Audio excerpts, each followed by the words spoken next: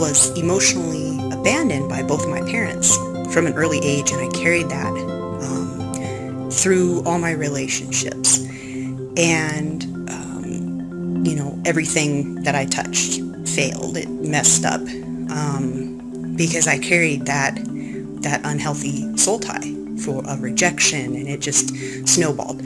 So as we prayed to release the people and forgive the people that we had the unhealthy soul ties with, I could feel a physical release, and it was amazing.